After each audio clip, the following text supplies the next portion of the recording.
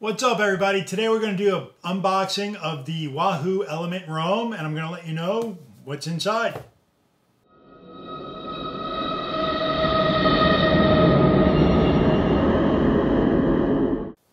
Alright, so I've been really excited to get this. Not as excited as what's coming next week. You guys will see that in the next unboxing video. However, I've been away from cycling for quite some time. I put on some pounds. I'm a fatty right now. You'll see another video upcoming about my weight loss through the cycling process and how amazing cycling is. So here's the Element Roam. I came from Garmin. I don't know if I'm going to like it or not, but I will say the Element Roam box is very, very nicely laid out. We can see it gives an outline of all the information here. Very, very nice box.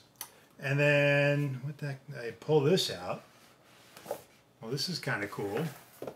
So once you have the box open, we're going to take this bad boy out. And this thing, I will say, is big. This is very, very big. I like it though. I'm going to do a review video sometime next week. I want to use it for a couple of rides before I really dive in depth. You can see the back here. Nice unit. Alright, so we're going to open this up and see what's inside. So, first thing we have are zip ties. Not sure what those are for, but we'll figure it out. Aha, the mount. Now, I'm not a big fan of these mounts. I know everybody is using these now. Call me an old school kind of guy, but I like it directly above the handlebars. But it's nice. I'm willing to give it a try. We also have a locking screw. Well, I don't know what that's for. Oh, okay. The locking screw goes in this little hole bit right here, and it locks the unit in, so you can't even take it off. It's kind of cool. I like it. I like to take mine off though, especially when you're on long rides and you stop at a coffee shop or you're on a group ride. You can never trust anybody, especially here in New York City. What else do we have? Oh, I'm in luck. This is the mount that goes directly on the bars. You know, when I was searching these, I couldn't find out if this came with this anywhere. I've watched other YouTube videos, countless ones. I've read tons of articles. I could not find if this came with it, but it does. And this, I'm assuming, is what the zip ties are for. So it mounts directly onto the handlebars without the extender out front. I'm a very happy guy right now. This just went up a point. What else do we have? We have a standard, assuming it's micro USB cable, very short. Let's find out. Looks maybe about 12 inches long, maybe 10.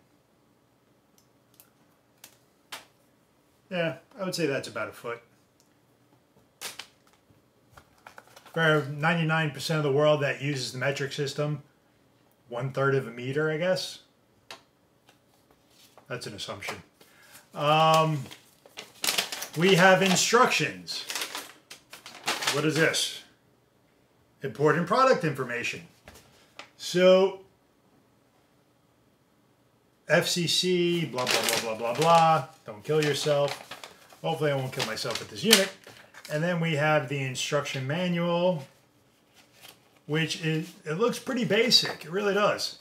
Yeah, I mean, that's really it for the instruction manual. I did hear that these units were much easier to set up than Garmin's.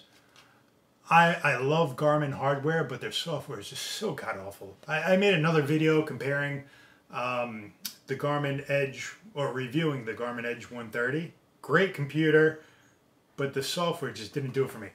So I got this. I'm going to play around with this now and ignore my fiance for quite some time. I'm sure I'll get in trouble.